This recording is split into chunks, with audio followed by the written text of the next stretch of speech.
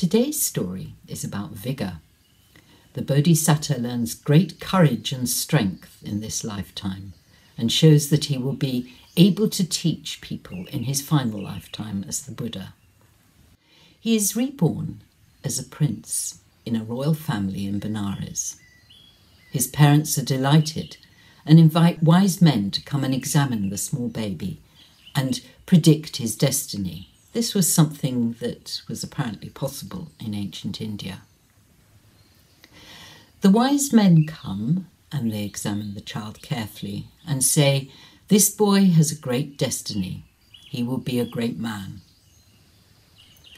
So the parents are delighted at this, and when the child is 16, they send him off to a place called Taxila, which was famous in the ancient world as a centre of learning and crafts and martial arts. It was well known all around.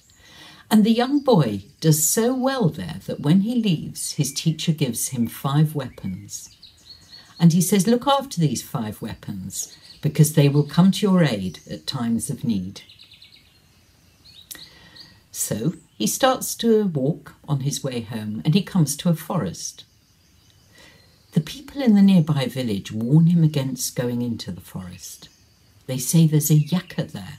Jātaka's a kind of supernatural being, often a monster, who can sometimes be quite angry and cruel. If that monster gets you, you won't come back, because people who go into that forest never return.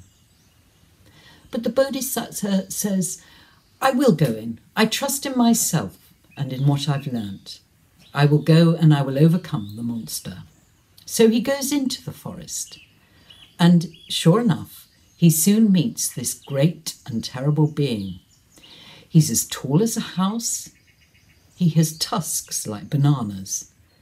And his face is large and white, with 2 bowls set in it, which are like his eyes. He is really very scary indeed. And he's very furry too. When the Jātaka, and that's what these monsters are called, meets him, he says, "Good morning, you are going to be my lunch." And the Bodhisatta says, "Oh no, I'm not. I'm going to overcome you." And he takes his first weapon, which is a great bow, and he puts arrows of deadliest poison in it.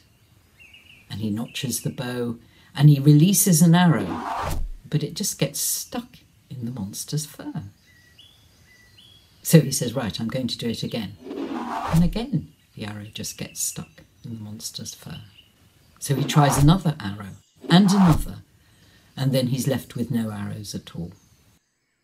Okay, so I'll try my second weapon. So he gets his sword, which is 33 inches long and very, very sharp, and he lunges at the Jātaka. But the Jātaka's fur is so sticky, and this is why he is called furry hug or sticky hug, that the sword just gets stuck in the fur and doesn't penetrate through to the Jātaka himself. So then he tries a bill hook, but again, that doesn't work.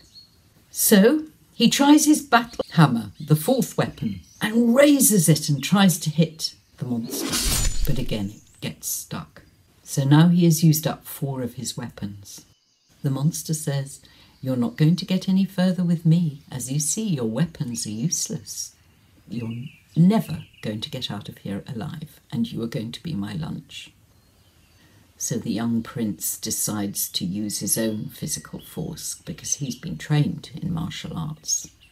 And he raises his right fist and lunges at the monster, but it gets stuck in the sticky fur.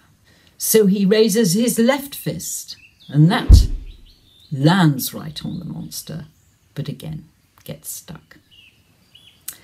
So then he tries his right leg, and he kicks as hard as he can, but his leg gets stuck. So then he tries his left leg, and again kicks as hard as he can, but that gets stuck. But he doesn't give up. He's still got his head. So he throws his head at the monster, but that gets stuck too. The Jātaka says, I think you should now admit defeat. You are completely stuck on me. So now I am going to eat you. But the prince says, "Ah, but if you do, I have one last and fifth weapon.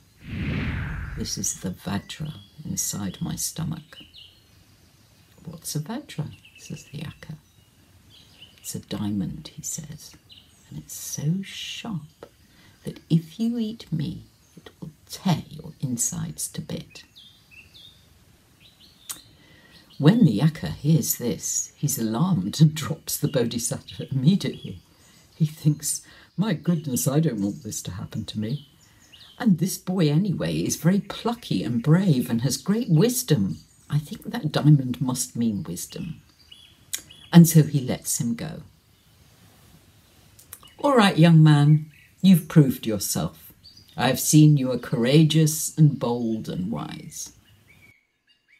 Now go home and just leave me to my forest and you will be safe." But the young prince says, "No, I'm not going home.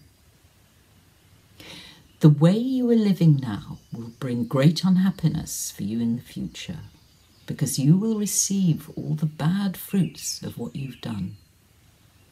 And you will bring great unhappiness to other people too, because they can't use the forest.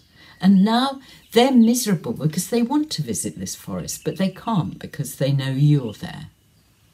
I want to make this forest a safe place for everybody and for you. So from now on, I want you to keep these 5 precepts which I'm going to give you. The first one is not to harm any living being. The second one is not to take something that's not yours. The third one is not to eat too much and indulge the senses too much. And the fourth one is not to lie. And the fifth one is not to become intoxicated with anything. The monster hears these precepts and thinks, that's quite a good way to live. All right then, I'll try them. You have been very noble and brave, and you should now go home and feel proud of yourself. And I promise you, I will live from this time onwards in friendship with other beings. And I'll try and keep these 5 precepts of yours. And then maybe other beings will come into the forest too, and they'll be happy. Good, said the Bodhisatta. And after that, the unhappy monster was much, much happier, because people did come into the forest, and they regarded him kindly, and at last he had friends and companionship. And the prince went back to his kingdom, and sure enough, he did become a great king, because he kept these 5 precepts and looked after his subjects well. So this story has been about the great power of vigour. And it's one aspect of the Buddhist path which the Bodhisatta has to find and cultivate for himself. And it's the ability not to give in, even when things look very bad indeed.